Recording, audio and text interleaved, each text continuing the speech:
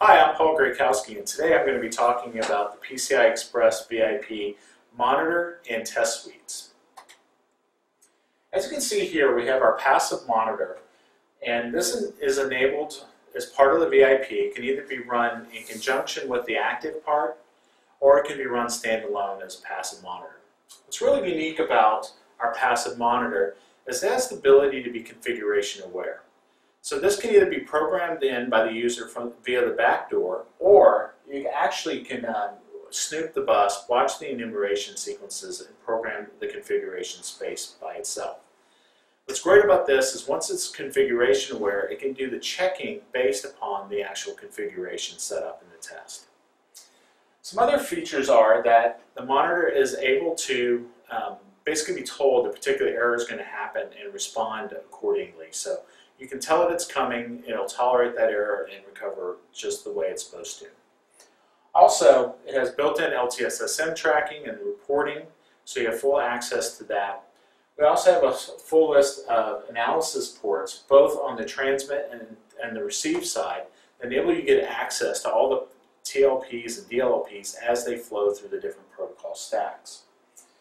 Also, we have a large collection of compliance checks that are built into the model that support all the layers from TL down to the PL.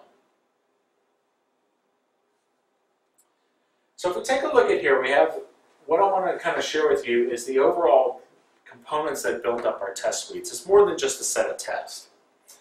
So the first thing is we give you a verification plan. This is the verification plan that we use to actually develop the test suite and validate that we've achieved our goals. So with this, you can see the coverage holes and also see which checks were fired and so forth. The next thing we give you, obviously, are the tests. The tests are written in System Verilog UVM. They're completely source code based, so you have full access to them. You can use them as is. You can take them and extend from them. You can customize them as you need. And of course, they do support both directed and random. The next thing you'll see as part of the test bench environment is we are fully taking advantage of the checks that I mentioned earlier, whether it be in the active or the passive monitor. And these checks look at both system level and protocol level checks.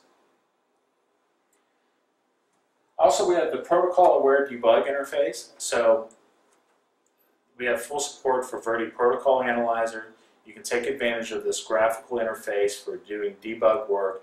We also have reports that are generated for both symbol and transaction logging. And finally, we have built-in functional coverage. So the model itself includes functional coverage, and we take that and we collect the functional coverage as we're running, and we can use that to validate that our goals have been met. So the next thing I'd like to talk to you about is the source code test suites. The number one thing about the source code test suites is they're, like I said, they're open source. And with that, they're self-documenting. There's a lot of details about how we put them together. They interface to the verification plan. You can take these tests and you can customize them. For instance, the cases where a customer had an issue happen in the field with their device, they were able to take a test that was similar to the issue in the field, modify it to match those specs exactly so they could actually reproduce what was happening out there. It's a great time saver. They didn't have to write the test from scratch. They could just take advantage of it as it is. Also, the tests are very high in coverage. First off, we've validated the test suite against our own Synopsys IIP core using configurations that our customers have used. So this ensures that we're doing the same thing the customers are doing out in the field. Also, it's been used on various third-party cores as well. And we run these tests to make sure that we're getting very high coverage, both in terms of functional and code coverage.